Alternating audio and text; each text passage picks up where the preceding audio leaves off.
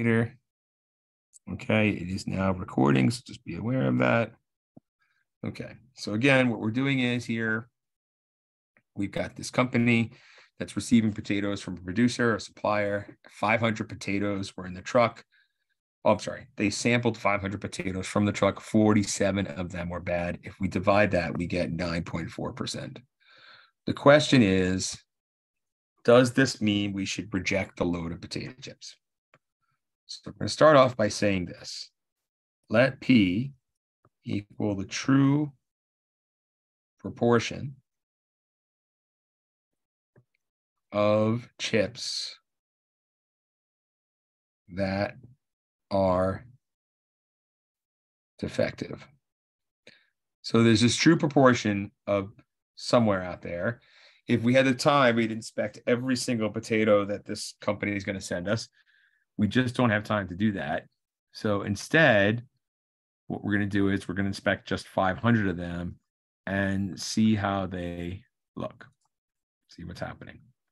Okay, so we're going to have something called HO. This is called the null hypothesis. And if you've taken statistics before in the past, you've heard that word, null hypothesis. It is a statement that sort of means everything is okay, that, you know, we're not in trouble, so to speak. In this case, this company is worried that if there are more than 8% of the potatoes or potato chips are bad, right here, it says more than 8%, they're going to have to reject that load of potatoes from the supplier. So HO then is going to be that P, the proportion of potato chips that are okay, is that have blemishes, I'm sorry, are less than or equal to 0.08. In other words, HO is saying we're going to accept this load of potato chips. And then for HA, that's called the alternate hypothesis. And usually the alternate hypothesis is something that you're worried about. In this case, we're worried that the proportion of potato chips that are bad is greater than 0.08. So every hypothesis test starts off that way, where you write down an HO and an HA, a null hypothesis and a alternative hypothesis. Okay. Once you've done this, now we're ready. So the next thing, here we go. We're going to start to figure out if our P hat, our sample proportion, which was 47 out of 500, or 0.094, proves to us that we should reject this load of potato chips. So here's what you do next. You draw a picture. Draw the normal distribution here. In the middle, we're going to put HO, whatever HO says. In this case, it's that P equals 0.08. So you always put HO in the middle. Right? And then we're going to go out over here and we're going to mark off our P hat. And our P hat in this case is 0.094. And draw a vertical line.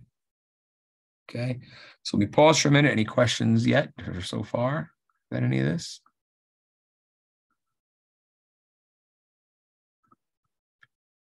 Okay, so once we've done this, the next question is we have to do some kind of shading. So make a note, we shade according to HA. So we go back to HA, you'll notice that HA has the greater than symbol in it. So that means we're going to shade above that space. Okay. So now that you've done that, your job is to find this area. That's what we need to do. We need to know what this area is. And actually, as a name, we call it a p-value. So that's that area is something called a p-value, and we have to find it. So the way we've been finding area under normal curves has been to use a z-score. So if you remember, we use a z-table like this. And if we go down, here's the z-table. We did some problems with it. Table always gives you area to the left. So we need to remember that and be careful. We do 1 minus sometimes to find the area we really want. but that's the gist of it. That's what we have to do. Okay. So the question is, how do we get a z-score? Like, how do we get this? So there's a formula for it. In a one proportion z-test, which is what this is, one proportion, because we're just picking one sample of 500 potatoes and finding out what percent of them is bad. The way you do this is you find a z-score by doing this. P hat minus P over the square root of P times 1 minus P over N, where N is the sample size. Okay, so let's plug in everything we have. So P hat we already did, that's 0.094 minus P. So this P here, it comes from HO. So that's 0.08. Then divided by the square root, and then we have the 0.08 times 1 minus 0.08 is 0.92 over 500. So Z equals something. We're going to have to do all this math here. So here, I'll do a little bit of it. I'll do it a little bit at a time for you. So you can see this, ready? So on the top, you're going to subtract those things, the 0.094 minus the 0.08, and you get 0.014 divided by, on the bottom, it's a little more complicated, do the square root of 0.08 times 0.92 divided by 500. And if you do that correctly, you get 0.012. And so if I divide those numbers, 0.014 divided by 0.012, you end up getting 1.17. So that's what we're getting for a z-score. All right. So that means z equals 1.17 goes with this vertical line, and I want the area above that. So let's go back to the chart. We haven't used this chart in a while, so serve as a little review for us. So here's the table. We need to look up z equals 1.17. So if we do that, here's the 1.1. There's the 07, right? So that's how that is. And then we're going to go across the 1.1. Oops, stay there. So it lines up with the 0.07. There we go. So we have an area equal to 0.8790. Okay. So here's what you need to remember. How these tables work. We had a normal distribution. We had z equals 1.17. We got an area of 0.8790. So we need to remember that this is that goes over here, 0.8790. That chart always gives you area to the left. And you guys were very good at this. You remember we do 1 minus 0.8790 and get a decimal, right? So that's what we're going to do there. Let's see. So I'm getting about 0.121. Let me pause for a minute. If you have any questions, or if you think you got a different number than me, please let me know.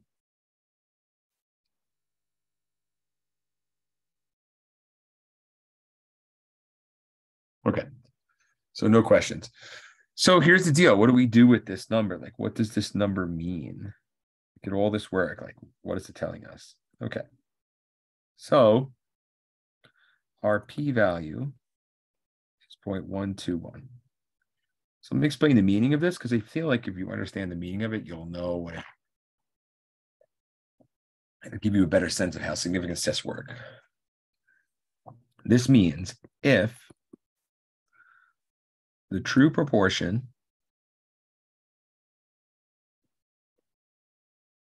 of potatoes that have blemishes, that's the word they used in the problem, is 0.08, then there is a 12.1% chance of getting a sample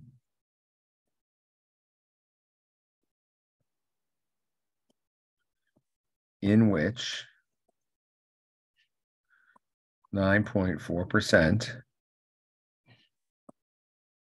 have blemishes. Okay. So I guess my question to you is, do you think that 12.1%, do you think this number, do you think that's a small likelihood or kind of a common likelihood? I guess that's what I want to ask you. So what thoughts do you have there?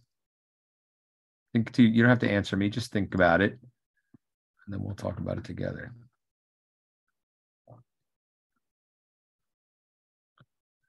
All right, so I don't know about you, but something that happens 12% of the time, that's actually, I think that's fairly common, actually.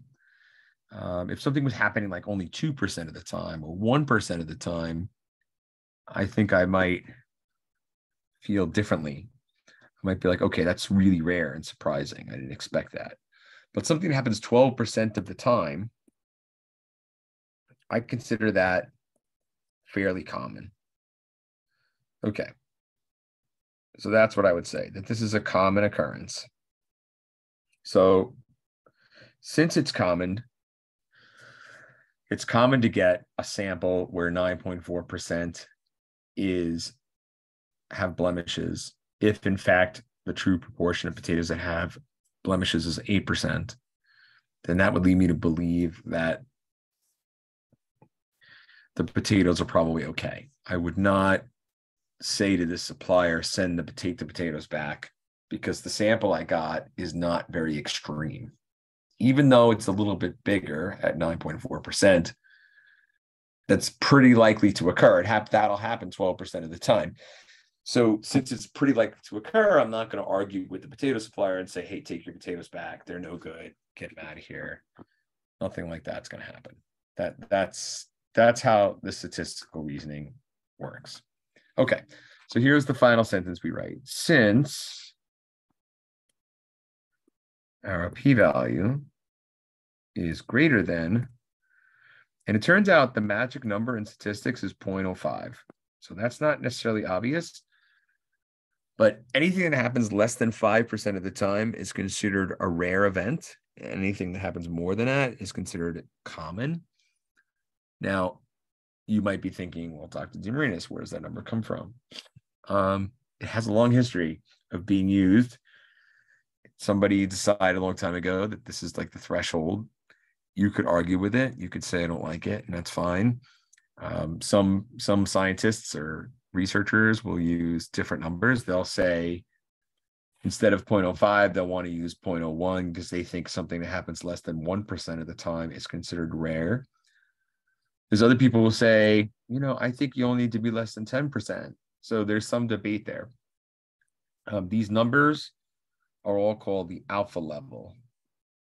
So this symbol is it looks like a fish kind of alpha. So the alpha level is like your threshold. In this class, we'll always use 5%. Okay, so let's finish our sentence. Since our p-value, which is 0.121, was greater than 0.05, we cannot reject HO. We did not find evidence to suggest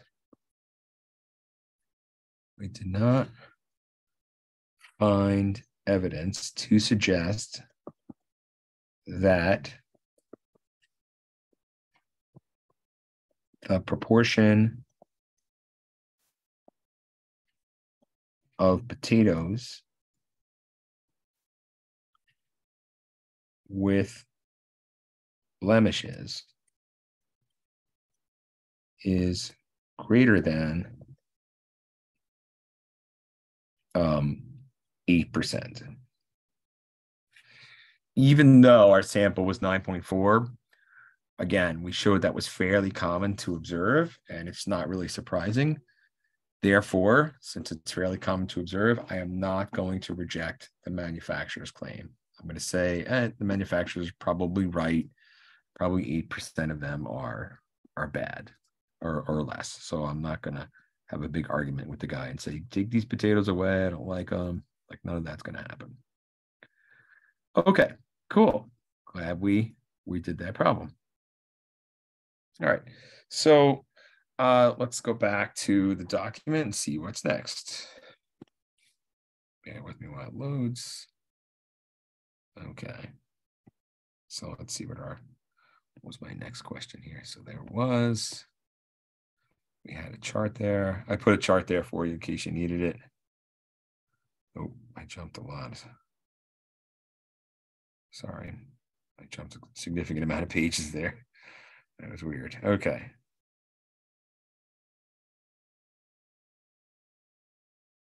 Hold on a second. So we tested the potatoes. That's done. This is another proportion test. So we're going to skip that. I'm going to go to this one, which is about filling cola bottles.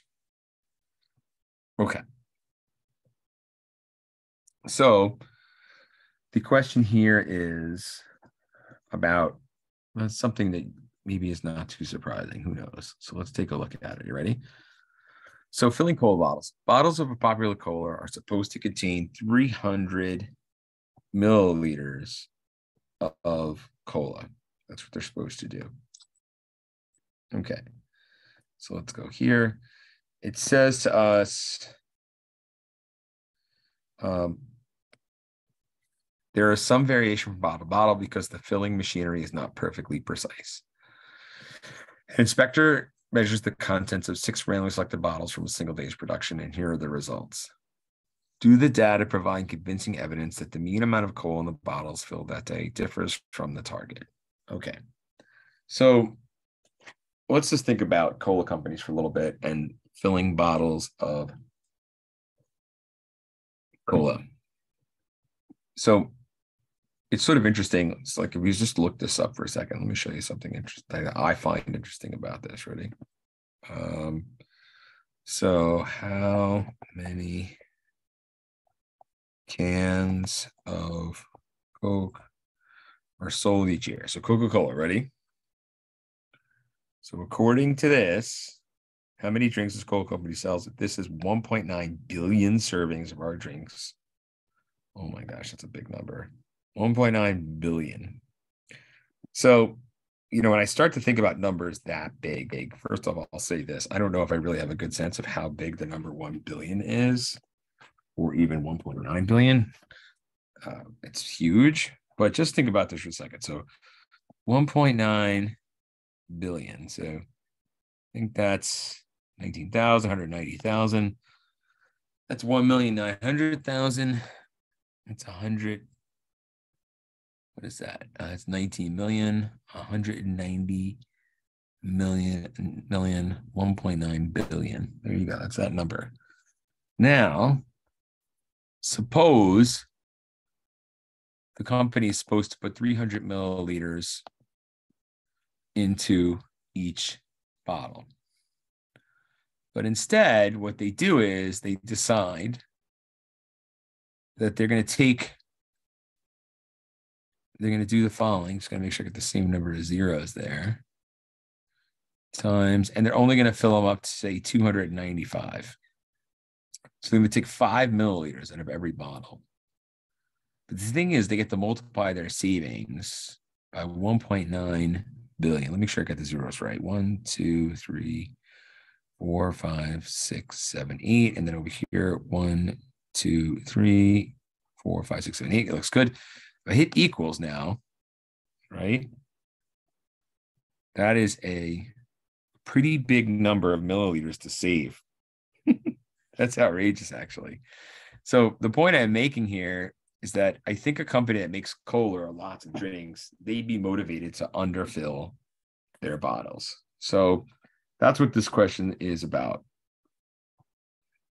because if you know each customer is not going to miss 5 milliliters of soda in the can, but you as the producer of this soda gets to take that 5 milliliters from 1.9 billion bottles.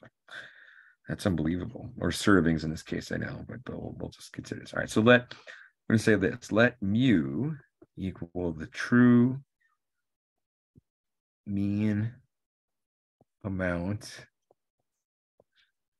of cola per bottle. Okay. And HO is going to be that mu is equal to 300.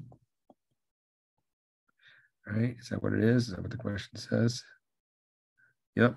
And HA is going to be what we suspect. See, like HO is what's supposed to be true. So there's supposed to be 300 milliliters per bottle. That's what's supposed to happen. Okay. But HA is going to be what we suspect might be true. And we think that maybe the company is putting less than 300 milliliters per bottle. Okay, let me pause there. Any questions so far? Okay, so let me say the following. There's something fundamentally different about this question compared to the previous question. If you think about the previous question, back up here, our hypotheses had to do with proportions, right? P was the true proportion of chips that were defective. HO was that 8% or less are defective, which means we have a good batch. HA is we're worried that maybe more than 8% are bad. So in this problem here, the way this is written, we're worried that we're going to have more than 8% be bad. Here, this question is not about proportions. This question is about means. So we call this a one sample t-test. We are worried that the mean amount of soda per bottle is not what they promised. That's what we're worried about. Okay, so that's that. All right, any questions or comments for me? Yes, no, maybe. So that's going to be the big difference here between the two questions. One's about proportions, one's about means. And so that's what you want to do. I'm thinking about some of the projects we discussed with people earlier. Right? Think about the data you're collecting. You're collecting an average number, like a number that's a number like we were talking about employee satisfaction, maybe, or morale, or how that's ranked in a workplace. These are typically done with surveys, and the people have scores on their surveys and so forth. Is that what we're doing here? No, slightly different, but it's a number, it's a mean. I might have a proportion of questions. Like, for example, back to the thing Suzanne's working on with the blood vials, we could calculate the proportion of blood vials that are underfilled, as opposed to compare the mean amount of blood per vials between the nurses and the phlebotomists. So you can do this. She could really Suzanne can answer a question two ways. She can do a proportion problem, or she can do a problem about means. You could do both. It's who knows? We'll see what's interesting. Okay, so let's continue on with this. So you'll notice that we need like an average from our sample. So this is our sample. What we're going to do is get an average of these numbers. So to do that, we're going to add them up and divide by, it looks like 6 in this case. So give me a second to do that. So we're going to have 299.4 plus 297.7 plus 301 plus 298.9 plus 300.2 plus 297. And then we're going to divide that by 6. And I'm getting an average of 299.03. 299. So, and we're going to give that average a name. We're going to call it this.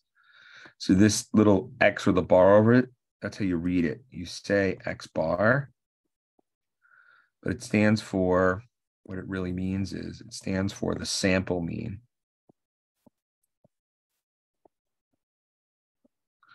The sample mean, if we do the math on that, is 299.03. So that's what we're getting. You'll notice that's a little less than 300, which is what we thought might happen. The question is it significantly less than 500 or not? That's what we need to worry about. Okay, is it significantly less than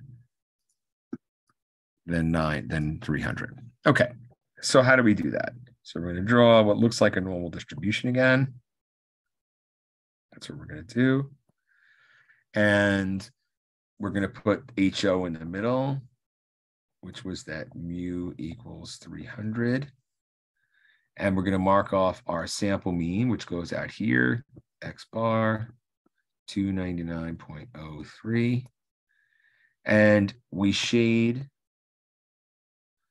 according to HA, whatever HA says. So if we go back up to HA here, you'll notice that HA has the less than symbol in it. So we're going to shade down here for HA. That's what we're going to do. And our goal is going to be to find this area. That's what we want to do. We want to find this area. So to do that, we need now you'll notice this is called a z-test, a t-test. So I'm just going to make a slight modification to this question for a moment, just to make our lives easier. You'll see why shortly. So just bear with me for a minute while I do one thing. Hold on a second here. For the time being, let's do this. I want you to go up next to this question and on your paper, wherever you're writing, right? Assume that the standard deviation is 0.02 milliliters. So that's what I'd like you to do. Assume the standard deviation is 0.02. Do I want to do that? 0.02. Let's go 0.2. Sorry. We'll do 0.2 milliliters. Okay. So we're going to do that for a minute because I want to do this as a z-test, and we'll switch it to a t-test later. You'll see what I mean. So we're going to write z equals, because you need a z-score. And the way z-scores work, it's always x bar minus the mean divided by the standard deviation divided by the square root of n. So this is another formula that we'll just have to know. We're going to get these questions right. So let's do that. Let's fill in all our information. So we have 299.03 minus 300 over 0.2 divided by the square root of 6. Okay. So let's do a little math there. Hold on a minute. So 299.03 minus 300 gives us on the numerator, negative 0.97. And then we're going to divide it by this thing and this thing. So let me go do that for you. So divided by 0.2 divided by the square root of 6, close. Oops. Here we go. So this is actually giving me a z-score of negative 11.9. Okay. So this is really funny because we have not had in this course the whole time a z-score like this. This z-score is actually pretty crazy. So let me show you what I mean. If we were to go up here and mark off z equals negative 11.9, and then we went to the chart. So let's go to the chart now, which is over here. And let's go to the negative z-scores. And what you're going to notice is the following.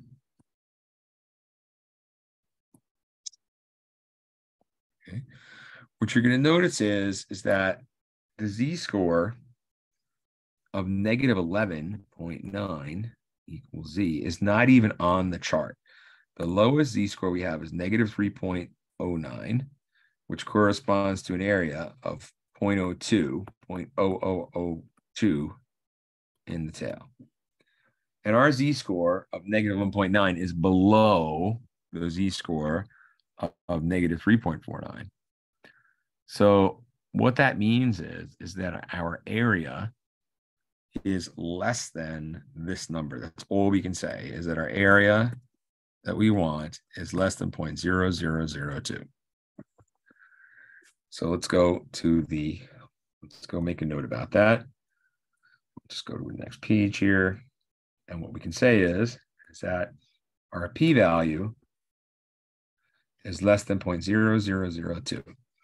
So I think you will agree that this is very small. Very small. And it's very small. And what that means is that since it's so small, it's very unlikely. Okay. So here's where we get into the reasoning of significance tests. Since this probability is so small, what we're thinking to ourselves is, this is unlikely. I should not have seen this happen. That's what probability is telling us.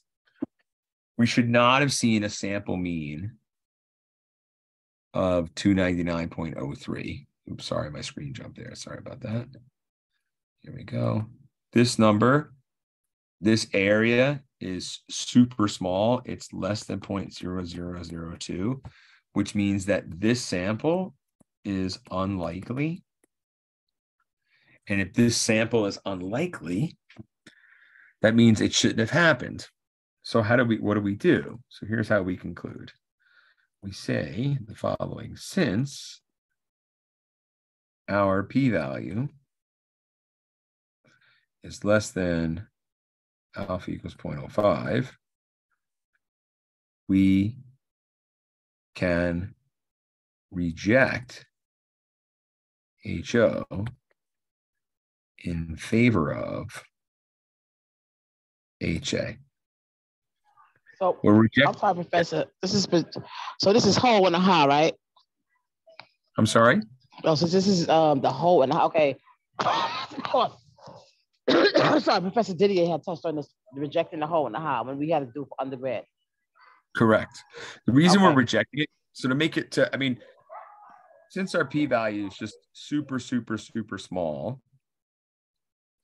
because that's what it was, right? It was less. We knew our p-value was less than 0.0002. Since it's so small, what that means is it was extremely unlikely for us to observe a sample in which the average amount of cola per bottle was 299.03. And since it's so rare, then what we're going to do is we're going to reject HO in favor of HA. We're saying we're super surprised. We shouldn't have seen this. And therefore, the claim must be wrong. So what we're going to say here is we found evidence to suggest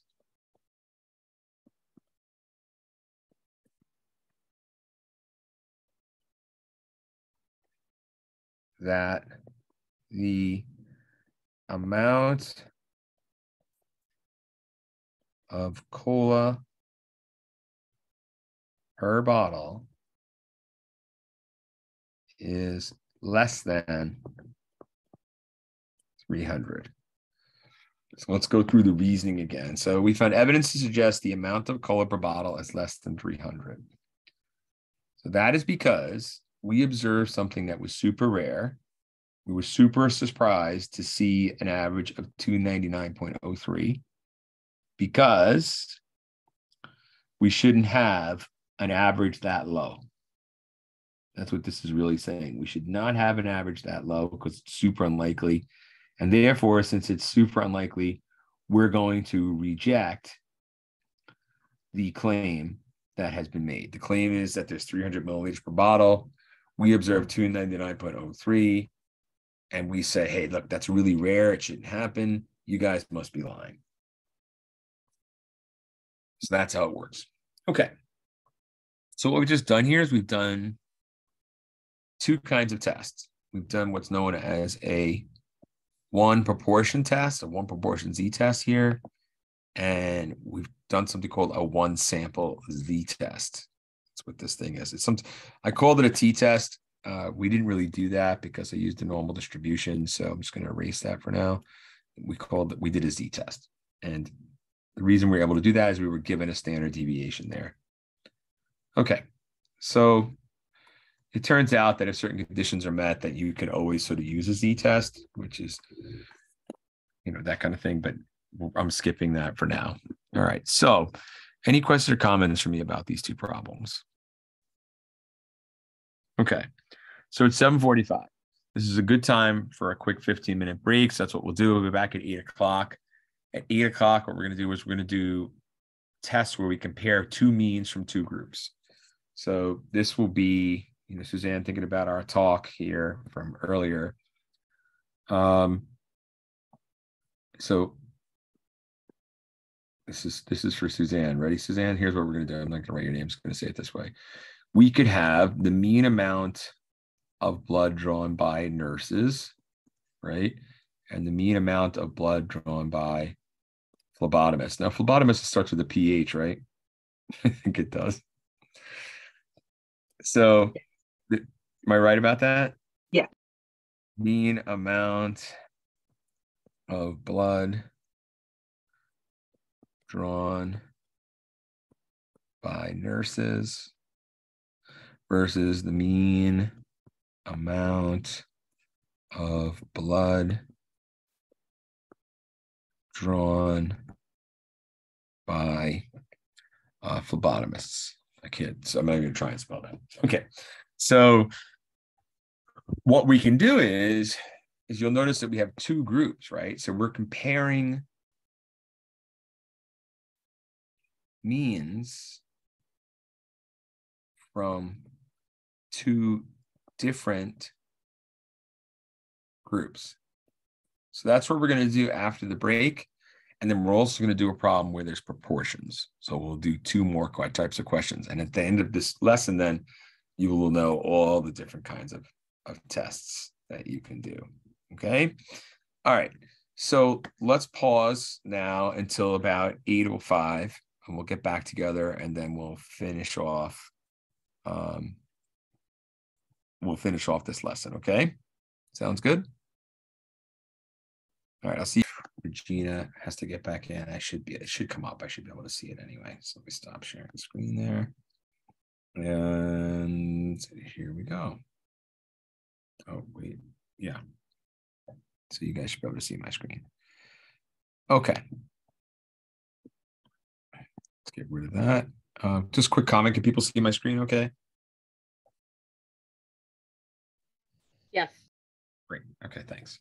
All right, so I'm going to stick with this example, Suzanne. I'm going to make up some numbers on the spot here, and we're just going to pretend that they're true, and then use that to learn about these two sample tests. Okay, so what's happening is fundamentally different now for this second part of our lesson, and then we'll finish up the night, is we're comparing the means from two different groups of people. In this case, if you heard the conversation earlier with Suzanne, we were talking about the mean amount of blood drawn by nurses might be different from the mean amount of blood drawn by phlebotomists.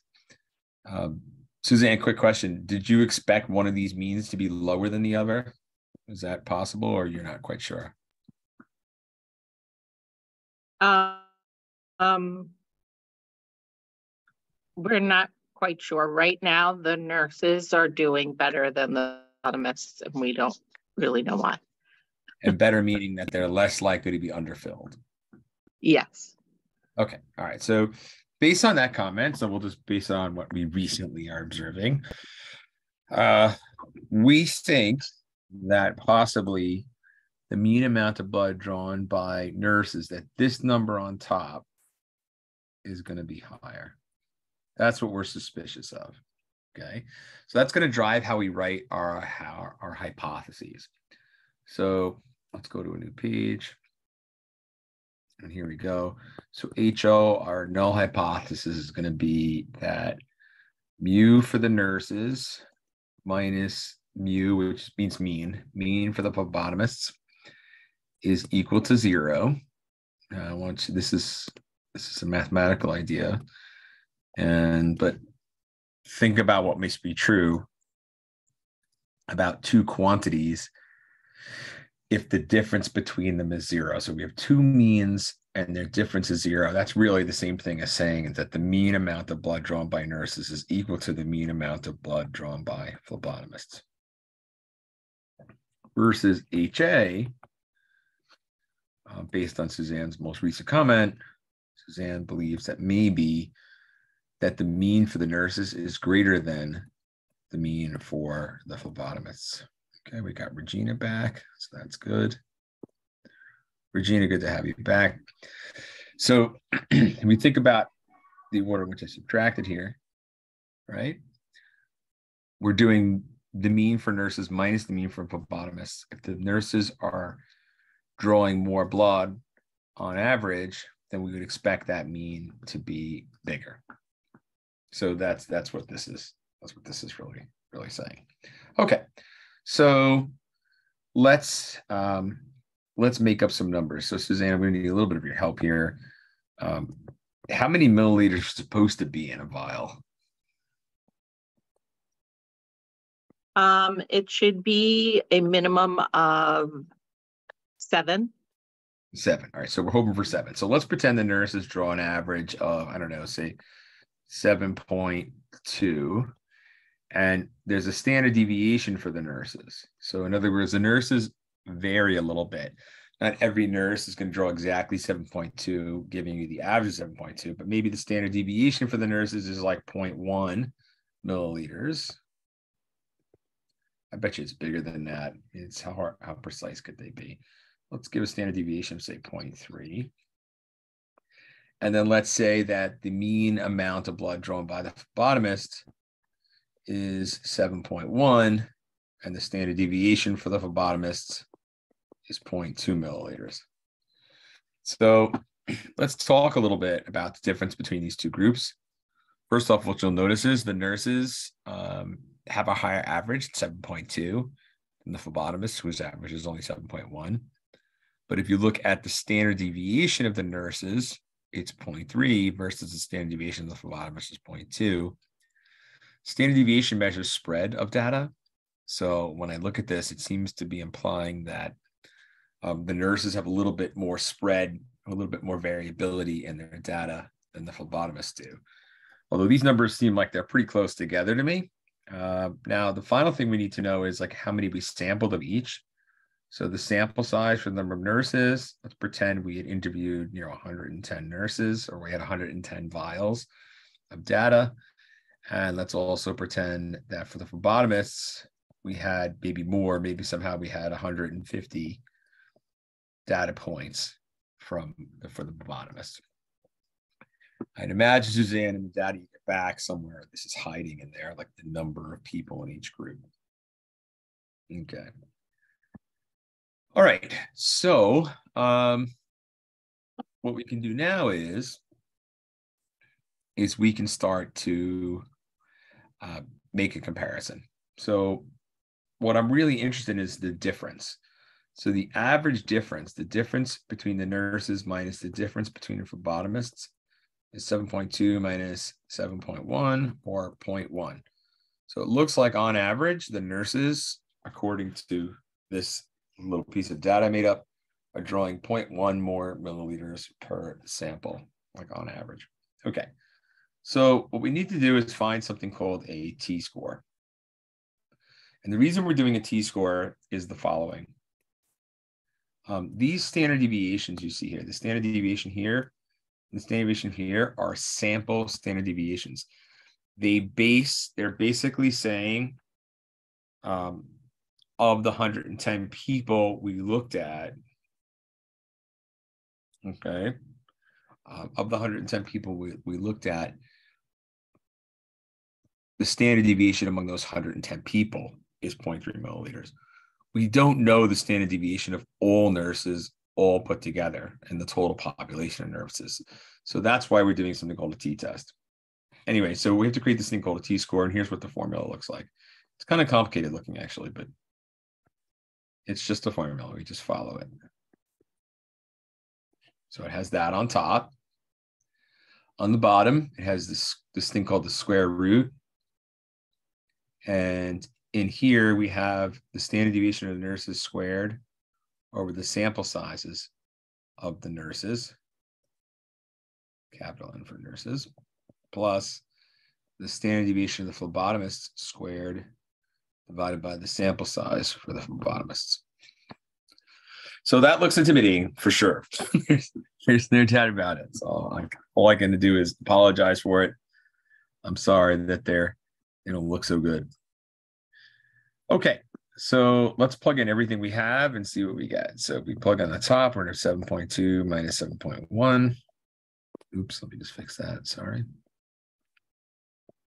And then on the bottom, we're going to have the square root of, it was 0.3 squared over 110 plus 0.2 squared over 150. So this is going to be a lot to type in our calculators. We just have to take our time and slowly get all of this, and then we'll be able to use something called the t-test. Okay. So here's what's going to happen here. I'm going to try typing this into my calculator for you, so it'll give me a minute. On the top, we obviously have a difference of 0.1. So on the bottom, we need the square root of something. So I'll do the inside first. So 0.3 squared divided by 110 plus 0.2 squared divided by 150 gives me this decimal, 0.0011. Okay. Then I need the square root of that.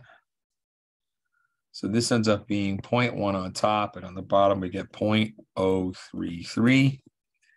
And then if I divide them, so 0.1 divided by 0.033, we end up getting t equals 3.03. Okay. So this is where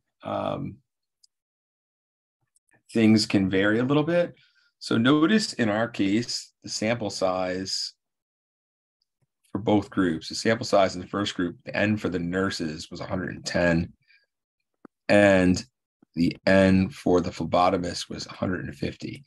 All right, if that's the case, as long as both of these things are greater than 30, then I'm going to say it's safe to use the Z table. Okay, so that's just something, it's an assumption we can do. I'm not going to worry too much about the technicalities of it, but that's going to be okay. So let's give it a shot now. Let's take this number, which is t equals 3.03. We're going to treat it as if it were z equals 3.03. That's what we're going to do. And we're going to go to our z table. Okay. So let's go over here. We're looking for 3.03. So I'm just going to take a screenshot of this, and then we'll use it. Put that into my notes here. Okay. So we're looking for 3.03. So here's, oops, sorry, screen jumped a little bit. There's the 3.0. Let's use red so we can see it. There's 3.0. And then the 03 is up here. So I'll trace this down. I'll trace this across.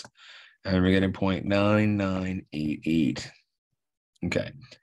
So let's be careful. I need to go back to my picture here. Now, I never really drew a picture, so I need to do that now and understand where this 0.9988 goes, because that's going to be important. So here's my distribution. I'm going to put HO in the middle, which is 0 in this case. And I'm going to mark off the difference, which was X bar nurses minus X bar phlebotomists, which was 0.1. I'm going to put that out over here. Here's the part that's so interesting to me. Doesn't it seem like 0.1 is really close to 0? It really does. But what's interesting is that, you know, that's what the z-score / t-score does. So what this thing is doing is it's sort of finding out, like, is the difference of 0.1 a big one or not? Because we're dividing it by something called the standard deviation. And so that gives you a sense of, like, how many multiples of the spread is our difference. So this difference of 0.1, you'll notice, is almost 3 times, well, it's 3 times the size of the standard deviation at 0.033. So while it seems like a small number, it's actually many standard deviations away, because these nurses and phlebotomists, the way I've described them, do not have a lot of variability. They have very small standard deviations. They're very precise with their draw amounts. This is the numbers I made up, of course. Suzanne is the expert. We would defer to Suzanne for true numbers here. All right, so let's look at this thing. We get this 0.988. That goes in the table right here on our picture. That is 0.988. So there we are. We need this area. So it's going to be 1 minus 0.9988, which I believe is 0.0012. It's really small. So notice this is very small. Okay. Is it less than 5%? It is. So now we're ready to make a conclusion. So here we go. Since our p-value is less than alpha equals 0.05, we can reject HO in favor of HA. We have evidence to suggest that the mean amount of blood drawn by nurses is greater than the same, well, I'll just call it mu phlebotomist, the mean amount of blood drawn by phlebotomist. That's what we really just proved here with these hypothetical numbers, which you can say to me, Dr. D, those numbers aren't realistic. And I would have nothing to argue with you about, because you guys would know better than me on that. Okay. But the bottom line is, now you know how to do one of these 2 sample tests where you're comparing the means from 2 different groups. That's what this whole question was about. Okay. Our final idea for the night is something called a 2-proportion z-test.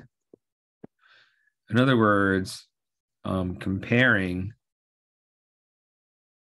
well, you'll see. I'll write it out. You'll see. So here we go. Suzanne, I'm going back to you. The main problem, if you remember, I'm going to make sure I understood everything Suzanne told me. When we're going to send these blood tests off to labs, what we're really worried about is that they're underfilled, because then it affects the positivity rate, as well as certain tests can't be done. Am I correct about that? Yes. Good. All right. So I see I learned. So you can teach me stuff. See, you guys can teach me stuff. This is good. All right. So let's do the following. Let's let PN be the proportion of all nurses that underfill. We're just going to shorten up the language there. And PB be the proportion of all. And take a minute, take a guess what I'm going to,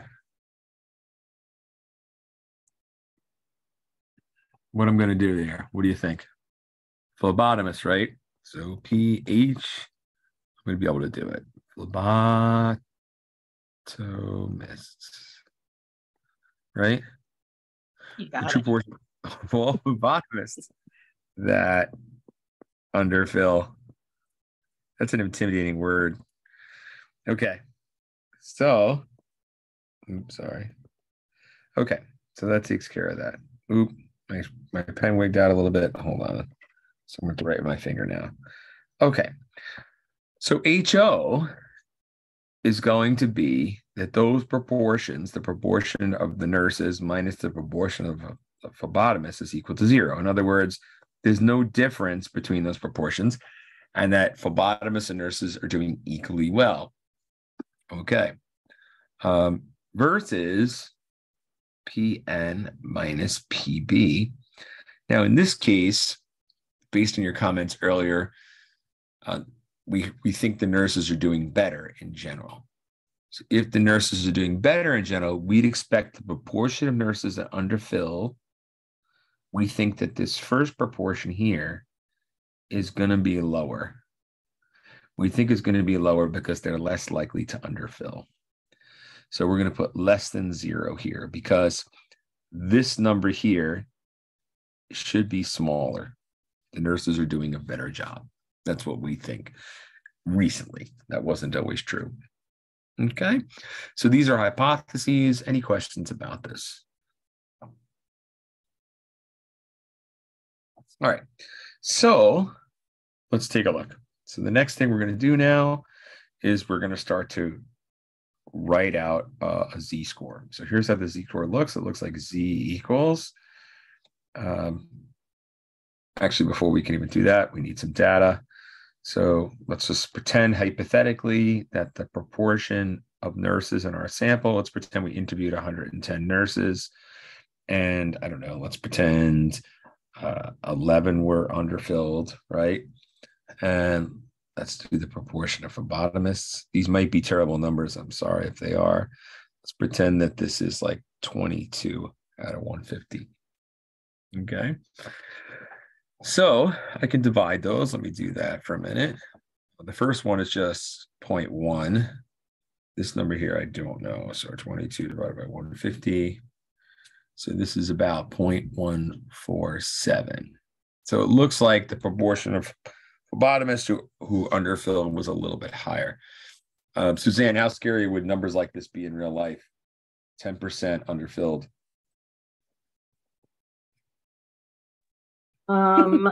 Yeah, we'd like it, as low as possible, obviously. That seems like, I mean, my number they just made up here, this seems like a really high number. 10%, like 10% of the test can't be done that you collected in the hospital. That would be bad. It just seems that way. Okay, so ready? Our z-score then looks like this. So z equals, it's p hat nurses minus p hat phlebotomists. And on the bottom, we have some scary looking things. Here it is. It's the square root of p hat nurse times 1 minus p hat nurse over the sample size of nurses plus p, these are hats, by the way, p hat phlebotomists, 1 minus p hat phlebotomists over the number of phlebotomists in our sample. Okay. So now what I'm going to do is I'm going to type all this in and get a z-score. So here we go. We have c equals, was 0.1 minus 0.417 over the square root, 0.1 times 0.9 over 110 plus 0.417. I got to do 1 minus 0.417. So let me do that for you. You get 0.853 over 150. So all of that needs to go into our calculator. Good times, right? So let me do that for you. So we're going to get on top. We're going to have z equals negative 0.047 on the bottom of the square root of that crazy thing. So let me just type that in. 0.1 times 0.9 divided by 110 plus 0.147 times 0.853 divided by 150. And we get 0.0017. If I take the square root of that, I get the following. I get negative 0.047. And on the bottom, I have about 0.041. Okay. So z equals, here we go. So that negative 0.047 divided by this number gives us a z value of negative 1.12. Okay. So notice, let's see what we have here. We'll draw our normal distribution. We'll put HO in the middle, which is 0. we're going to mark off our difference of negative 0.047, which had a z-score of negative 1.12. Okay. So then I'll shade below. Don't forget this whole video has been recorded, so I'll post that link later in the notes for you. And it might take a little time for it to become available, but it'll be there. Okay, so that's what we have. I need this area, which will be our p-value. Let's go back to the chart. So here it is. Hold on a minute. Let's see. Doesn't want to go there for the time being. Bear with me for a second. There we go. We're looking up negative 1.12, right? So here we are. Move this like this. Here we go. Our notes. We're going to look up negative 1.12. Oops, sorry about that. My bad. Okay. So here we go. Negative 1.1. Oh, sorry. 0.2 will come down. And we get this number 0.1314, it looks like. Okay, now luckily, if you think about our picture, let's see, where did I put it? Picture down here. This is it, 0.1314. And it's already the area to the left, so I have to do 1 minus stuff. So I'm actually in pretty good shape. We're actually just about done here. So since our p-value is greater than 0.05, we cannot reject HO. Professor, this is Regina. I'm sorry. I have a medical cab coming for me. You recording this, right? I am, yep. So I'll be posted up soon. And I'll reach out to you via email or I'll so we can talk over the phone. You got it. No problem. Okay, thank you. All right. Take care. Good night. Good night. And good. Okay, so you ready? So since our p-value is less than 0.05, we cannot reject HO. All right, so what does that mean? It means that there's not a significant difference in the proportion of nurses that are underfilling versus the proportion of phlebotomists that are underfilling.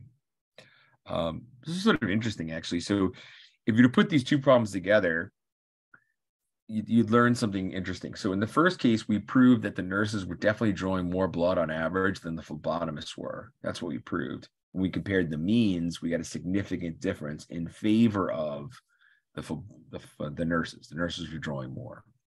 However, when we looked at this data that I made up when it came for just underfilling, the proportion of times that they underfill, according to this, there's not a significant difference in the proportion of times that they underfill. So something to keep in mind. Anyway, that's that for tonight. So that would conclude our lesson. Do you have any questions about the math we learned tonight?